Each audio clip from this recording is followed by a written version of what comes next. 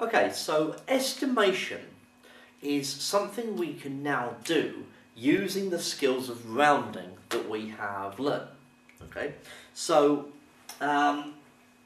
if you had something like 2.9 times 312, then obviously we would be able to do this by hand now, okay?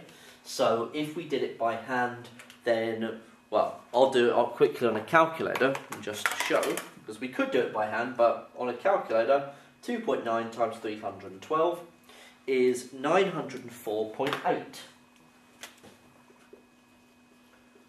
Okay. Now, obviously, we could theoretically make a mistake in our multiplication. Okay, something could go wrong. Maybe not so likely on a calculator, but by hand, something could potentially go wrong. You could multiply something incorrectly or forget a zero, and it could change the answer completely.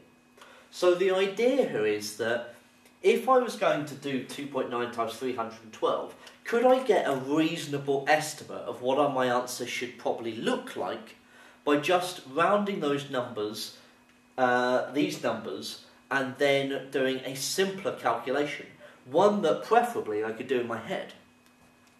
So this is the idea of estimation.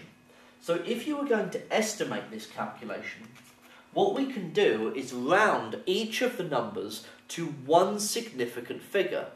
And that's really the method that we are going to use. So to estimate this, I would round each one to one significant figure.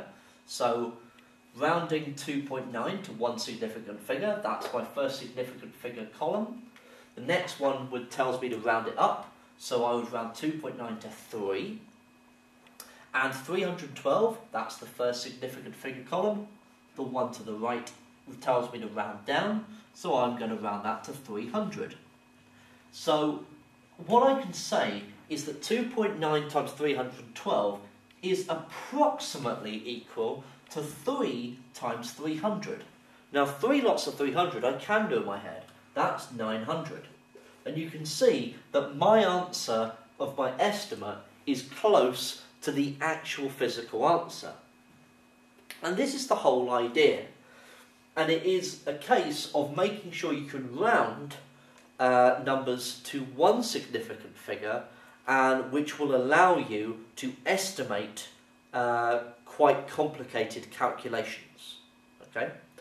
Now, a word of warning with this: if it tells you specifically estimate 2.9 times 312, if you then gave the answer 904.8, your answer would be wrong. Okay? So there is a very specific way of doing this problem, and in the next video I will go through more examples to show you how this can be accomplished.